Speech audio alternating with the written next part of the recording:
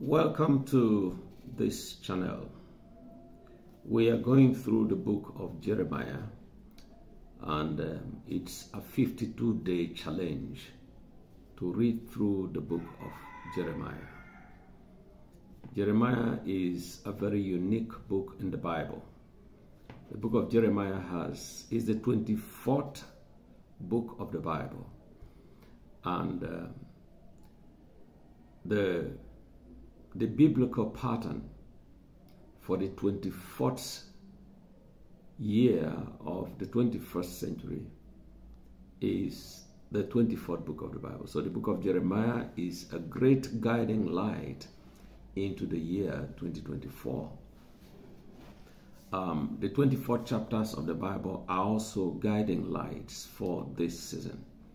So that's part of the reason that this year I'm taking the book of Jeremiah, going through a 52-day journey into this book, and I want you to join me in this journey.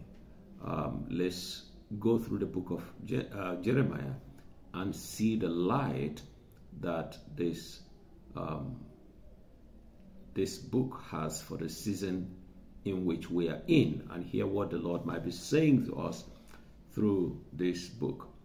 In the previous video, I looked at chapter 1 of Jeremiah, and we look at the calling of Jeremiah and what Jeremiah needed to be able to go through the season, to be a vessel prepared by God for the season in which he served God. And it will be good to look at that video, look at the part 1, A and B of the 52-day journey into the book of Jeremiah. Now, in this video, we're going to be looking at this. We're going to be going to the second chapter of the book of Jeremiah, and that has a great light for us in the season we live. You see, it's very important to understand the season where you are in. Once you understand the season, it helps you to know what you ought to do. It helps you to stay organized. It helps you to stay focused.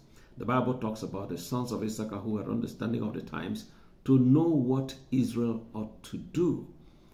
And God is raising the sons of Issachar in these days to bring understanding of times and seasons so that we can know what we ought to do. But it's not just about knowing what we ought to do, it's about going ahead to do what we ought to do, because it's not knowing that saves us, it's doing. You are blessed if you do, not just blessed if you know. Many sons of prophets in the days of Elijah knew that Elijah was about to be taken to heaven, but that was where they stopped. They knew. They even mocked Elisha. Do you know that your master has been taken away? They knew. They all knew. But how many of them did what was necessary to move into the next level? It was only Elisha. So it's not in knowing, it's in doing what you know. It's not in knowing. What is it? What is the use of knowing that a flood is coming if Noah will not prepare the ark? What is the use in knowing that famine is coming throughout the whole world if Joseph had no strategy for surviving the famine?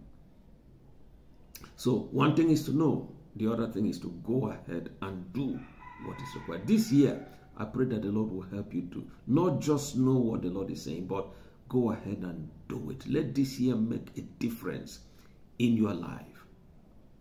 Now, as we go into Jeremiah chapter 2, in Jeremiah chapter 2, the Lord sent Jeremiah to go and cry in the hearing. Go and cry in the hearing of all who are in Jerusalem. Cry to them. Cry before them.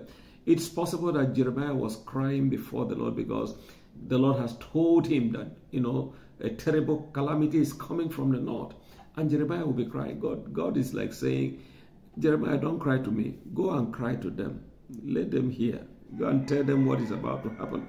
Go and cry in the hearing of all who are in Jerusalem. So Jeremiah went to cry. What God told him, go and ask them. Go and tell them. The Lord said, I remember you.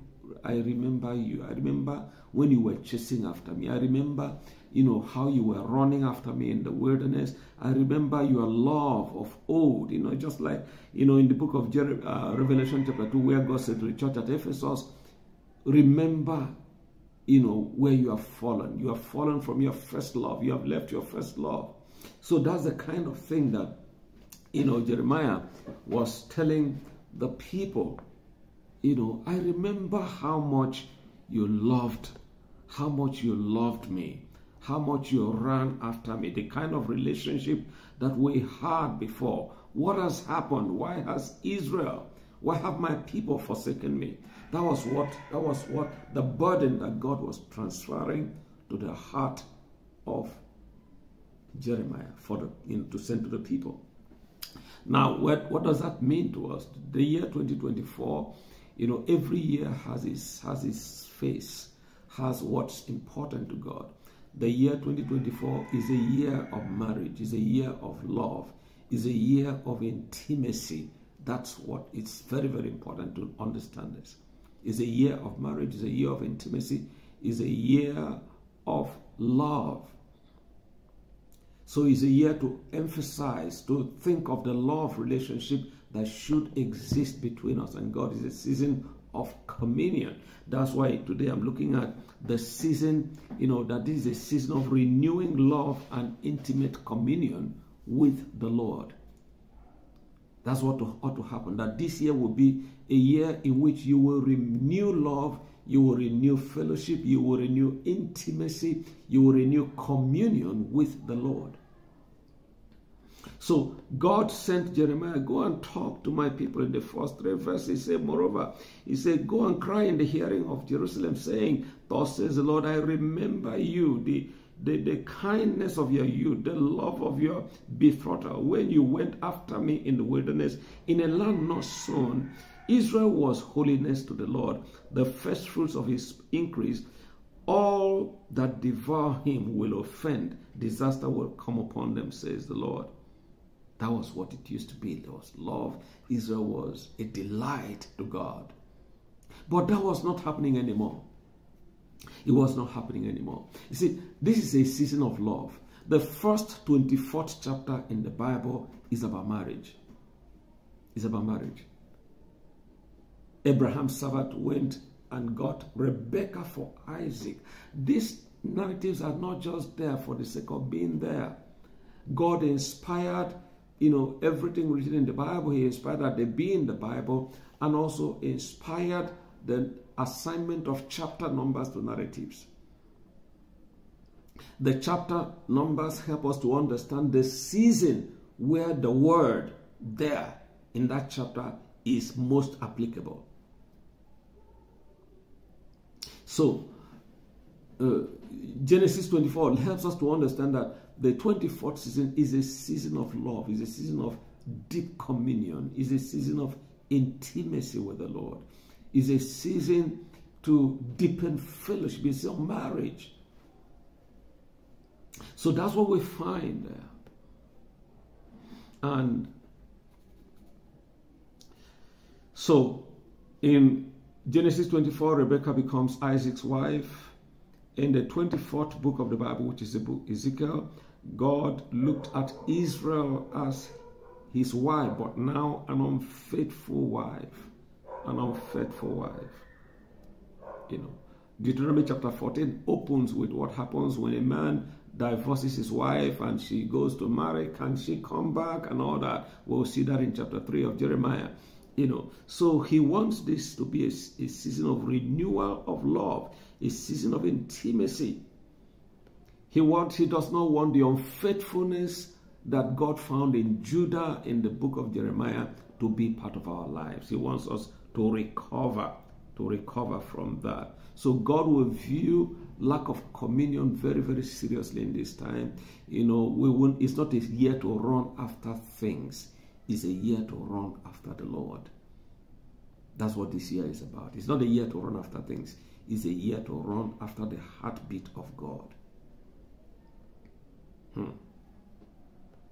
So God wants people to spend time with him. In Exodus chapter 14, God invited Moses to the mountain. Come and spend time with me. Come and spend time with me. So, when you read the 4th to the 8th verses, God was saying, Israel, what did I do? What did I do to you? Where did I fail you? What happened? Why are you forsaking me? I want to say that. This scripture helps us to understand what's going on. When people begin to forsake the Lord and things become more important than the Lord in their lives, it's not because God has done anything wrong to them. It's not because, sometimes people forget God in the midst of his blessings. In the midst of blessings, that's when people forget God. So when people forget God and they are no longer as zealous towards God, they are no longer enthusiastic, they're no longer chasing after the presence of God, it's not because God has done anything wrong to them. So, in verse 4 to 8, God sends Jeremiah, say, go and ask these people, what have I done to you? What did I do? Verse 4, he said, hear the word of the Lord, O house of Jacob, and all the families of the house of Israel. Thus says the Lord, what injustice have I done? Have your fathers found in me, that they have gone far from me, have followed idols, and have become idolaters? What fault? What fault? He said, they did not say, where is the Lord who brought us out of Egypt? Now, this is the point. When people begin to forget God, this chapter gives us 2 reasons why people forget God. The first reason they forget God is because they are no longer meditating on what God did for them. It's no longer before them. Anytime you keep thinking of, God's goodness to you, and that's on your heart, you keep, reflecting on the grace of God on your life, you will want to respond to God. But anytime people begin to get cold, they are no longer thinking of the grace of God. They're no longer, reflecting deeply on the goodness of God. It tends to bring some coldness into their lives. Look at what it says. It says, neither did they say, where is the Lord who brought us out of the land of Egypt, who led us through the wilderness, through a land of deserts and pits, through a land of drought and shadow of death, to a land that no one crossed and where no one dwelled. I brought you into a bountiful country to eat its fruit and its goodness. But when you entered, you defiled my land and made my heritage an abomination. The priests did not say, where is the Lord? And those who handled the law did not know me. The rulers also transgressed against me. The prophets prophesied by Baal and walked after the things that do not profit. So that was it. In the midst of blessing, I brought them into a land, gave them things, but all of a sudden, they just forgot me. Why do people forget God so easily? It is because they have ceased to reflect on the goodness of God. This songwriter says, when I think of the goodness of Jesus and all he has done for me, my very soul shall shout hallelujah, praise God for saving me. Let this year be a time to sit and reflect on the grace of God. Lack of grace orientation is a cause of backsliding and coldness in the hearts of people. Count your blessings. Think of what God has done to you. The time you would have died and God saved your life. The time you were nobody and God lifted you up. The time that you were in distress and God saved you. As long as you keep these things before you and you never forget where God brought you from, you will never walk in pride. You will never go back. Saul's daughter was mocking David for dancing. David said, you don't understand. You don't know where I'm coming from. The Lord took me from a sheepcote, from going after goats, and set me on the throne. Why will I forget my God? The book of Deuteronomy 1, the children of Israel said, beware that when you enter the land, you forget the Lord. You see things and you begin to think that, yes, it was my hand that brought me here. This year is a time to reflect on the grace of God and return to God. It's a year of love. As a matter of fact, then in the natural realm, there's going to be marriages this year. There's going to be marriages. There's going to be celebrations. You know, people are going to, yes, even in the midst of troubles, people will just be getting married. You're going to see it. But at the same time, also, marriages will be tempted. Marriages will be tried. Will be tried. Look at God complaining about Israel in the 24th book of the Bible. Look at the 24th chapter of Deuteronomy opening with divorce. So that's an indication to us that marriages are going to be tried. But this is a season of marriage. It's a season of marriage. So the second reason why people may forget God is when people forget God, it is because they have forgotten the value of God in their lives. They have forgotten that without God, they can do nothing. They have forgotten that without that, Paul said, I can do all things to Christ that strengthens me. He says, I am what I am by the grace of God. So when people forget God or become cold towards God or are no longer zealous, it's because they are beginning to forget that without dependence on God, they can't go far. May the Lord heal every coldness in your heart this year. May the Lord heal your heart of coldness. May the Lord heal your heart of lukewarmness this year. Is a year to revive the fire of love, of intimacy, of communion between you and God. Get back. Remember where you have fallen and get back to your first love.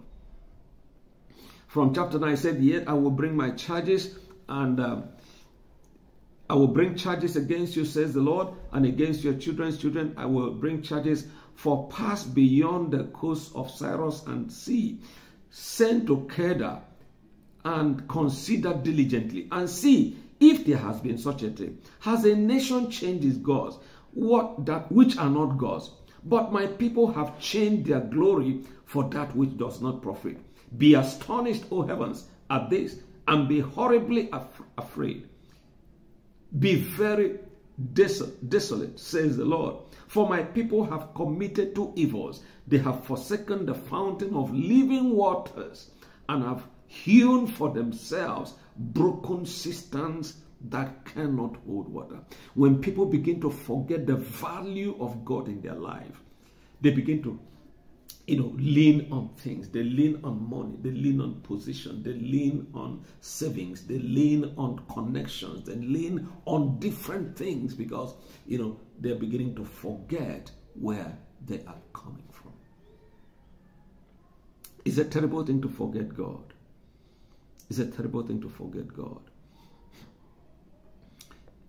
So that's why God will call the church at Ephesus in Revelation 2:2-7. He said, you have left your first love. That's the only thing I have against you. You have a lot of marvelous things happening, but you have left your first love. Child of God, I pray that this year you will return to your first love for God. Return to your love for God. Return to your love for the presence of God. Return to your love for worship. Return to your love for devotion. Return to your love for spending time with the Lord. And don't just crowd your life with things and then leave no room for God. He is your primary love. And He's the one that sustains you. If God is not there, everything will go down. Except the Lord build the house, the labor in vain that build it.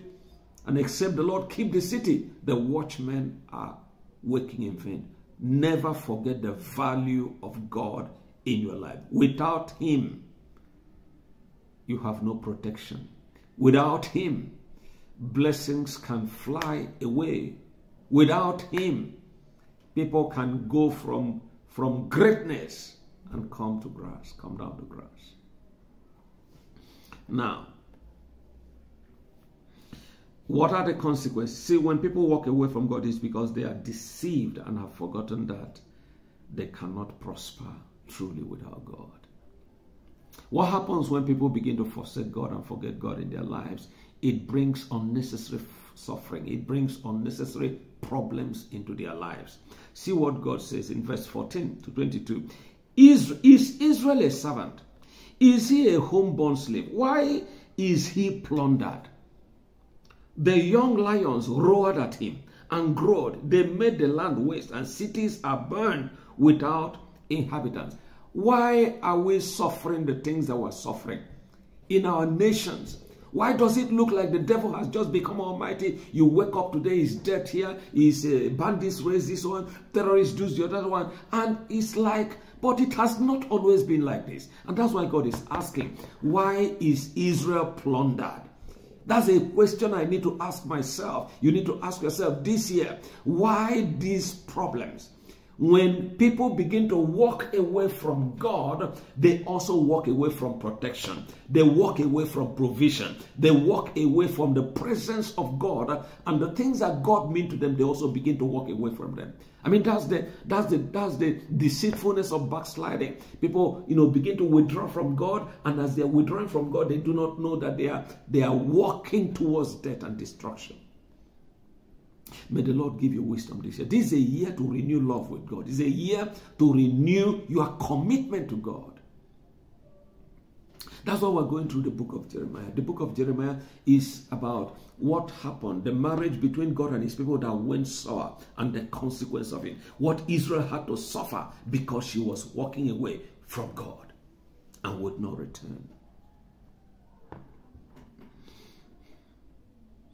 Backsliding exposes God's people to attacks and problems that they should not have. It puts them at the mercy of people and things that should not have dominion over them. It compels them to look for help where there is none. This is a time to ask ourselves why we are going through all we are going through. Why do we pray and it looks like there is no answer? It looks like God is not hearing. What is happening to us as a people? That's what Jeremiah is asking. The year 2024 is a book of Jeremiah year. It's a time to ask ourselves some serious questions. Now, the sad thing is that sometimes when people are leaving God, they don't even know. They don't even know. They don't even realize it, that they are moving away from God. And before you know it, they develop some attitudes that are terrible. One of the first things that a backslider can do is to get into denial. They say I'm polluted, but I know I don't have any problem. I know I'm okay. You see backsliders open their eyes. I know I'm okay. Nothing is wrong with me. They are just talking. Nothing is wrong. I'm okay. That's denial.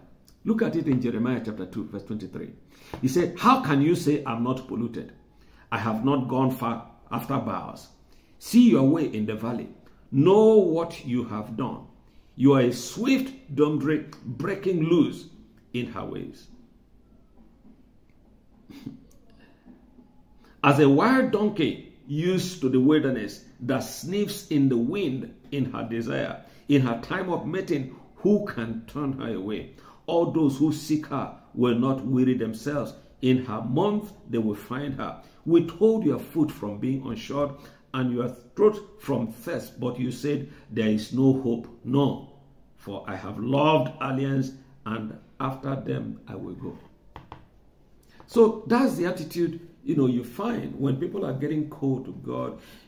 Sometimes it's even difficult to confront them because I don't know what you're talking about. As far as I'm concerned, I'm okay. I'm okay. I say, what about this? What about this? Say, well, forget those ones. I can't even do anything about it. I don't know, but I know I'm okay. I'm not polluted. May the Lord deliver us from speaking lies to ourselves.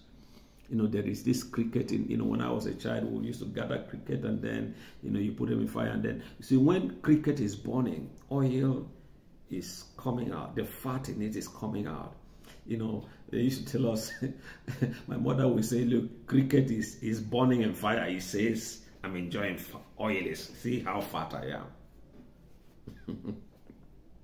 The second thing that happens when people get cold before God is that they can try to use prayer to substitute closeness with God. Using prayer to get out of backsliding, Verse 26, it says, as the thief is ashamed when he is found out, so is the people of Israel ashamed. They and their kings and their princes and their priests and their prophets, saying to a tree, you are my father, and to a stone, you gave birth to me. Oh, may God help us. For they have turned their back to me and not their face. But in time of trouble, they will say, arise and save us. People wake up when there is trouble. That's what happens to, the backslider. He just keeps going. But when there is trouble, he wake up. He will declare vigil. He will fast. Everybody fast. Fast, fast, fast. Pray, pray, pray. He wakes up to pray when there is problem. Why do problems have to wake us up? Our relationship with God is to be a life of fellowship. We don't have to wait for problems to come before we wake up. That's what is happening in our nation today. Oh, bandits, oh, this, that. When election is coming, we pray, pray, pray, pray. After election, life goes unusual. When there is trouble in the land, we gather. We forget our differences. We come together. We hold vigils and pray and bind the devil and cast them out and all that. After that, go. We only run to God when we have problems. When we need God to intervene. Oh God, this election, we must not miss it.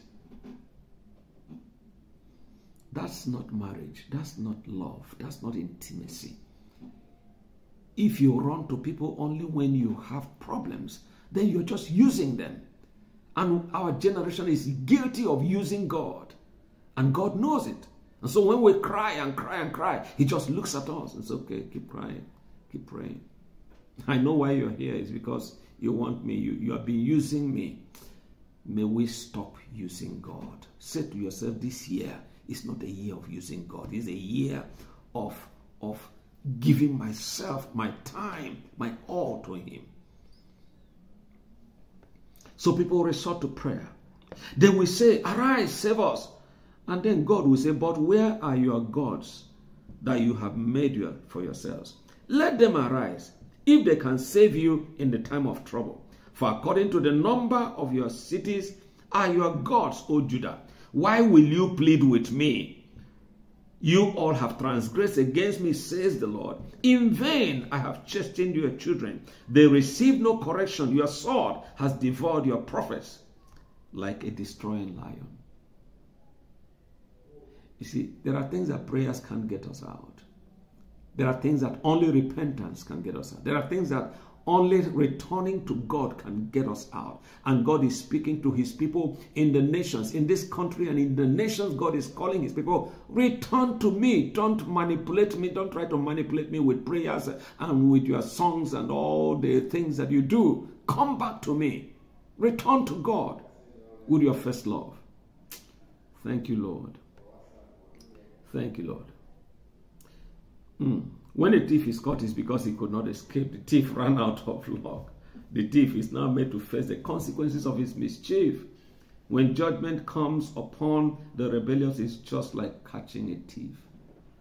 And in many places, you can say to people, or say to yourself, God, don't catch us. He has caught us.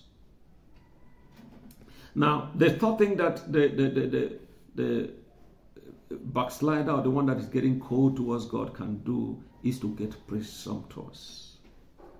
He gets presumptuous. Say, all this thing you are talking, we are just the people of God. We are God's people. See it in Jeremiah chapter 2, verse 31. He says, O generation, see the word of the Lord. I have been a wilderness to Israel. Have I been a wilderness to Israel, or a land of darkness? Why do my people say we are lords? We will come no more to you. Can a virgin forget her ornaments, or a bride her attire? Yet my people have forgotten me days without number. Just pride. We are lords. We are in charge. We are in charge. This year, it will be confirmed to many people that the earth is the Lord's. The fourth thing that can happen is a plea of innocence. We are innocent. In verse 33 to 37, he says, why do you beautify your way to seek love? Therefore, you have also taught the wicked women your ways. And also your skirts is found, and on your skirts is found the blood of the lives of the poor innocent. I have not found it by secret search, but plainly on all these things. Yet you say, because I'm innocent.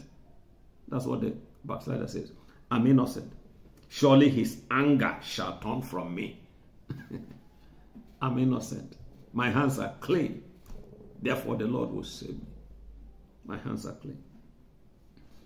clean. Behold, I will plead my case against you because you say I have not sinned. 1 John chapter 1 says, if we say we have no sin, we deceive ourselves and the truth is not in us. If we say we have not sinned, we make him a liar. When God says you have done something wrong, he says, as far as I'm concerned, I've not done anything wrong. That's the order of the day. That's what I'm supposed to do. This is what everybody is doing. That everybody is doing something doesn't mean it's right. No, it doesn't mean that. You say, I have not sinned. Why do you gather about so much to change your way?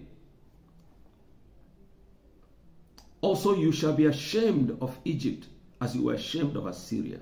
Indeed, you will go forth from him with your hands on your head, for the Lord has rejected your trusted allies, and you will not prosper by them. This year, the Lord is going to prove to all that this earth is his own. We're going to see overthrows. Those who trust in themselves, those who trust in God and disregard God, we're going to see shaking. God is going to shake. God is going to allow some people to be shaken to their foundations just to make one point that this earth belongs to the Lord. But the point is this is a year of love. You that is already engaged to God, you are a child of God, you belong to him, you are his servant, you are his bride. This is a year to return, to just humble and say, Lord, this year, help me. I can't do it by myself. I can't get too busy for you, I can't get too busy that I have no time for you. Lord, I can't continue this way. Revive your love in my heart. Awaken me unto prayer. Awaken me unto true worship. Awaken me unto communion with you. Lord, awaken me to fellowship with you in the word. Awaken me to spending time. What lovers spend time with each other, whether they are close or they are far away. You're always on the phone, you are calling, you didn't hear about someone, you are not happy. Today, this year, you will not go days and not come back to the Bible. We can go days, no through prayer, no through communion, and we're comfortable. Not this year. The Lord will help you to return to him with true love and fellowship. Beloved, I pray for you as I pray for myself, that this season the Lord will help us. The Lord is calling us back to himself. Yes, it's not that we're doing, you may say, it's not that I'm doing anything bad. It's just that God said you are doing well. He said to Ephesians, but you have left your first love. You have left. God is not charging you even with any big sin. It's just that I'm not seeing the affection. I'm not seeing the enthusiasm. Yeah, the prayer is still there. Yeah, all the other things are still there. Those are what they are still there. But there is a level of communion that is missing. And I pray that that's going to be restored this year. The Lord bless you.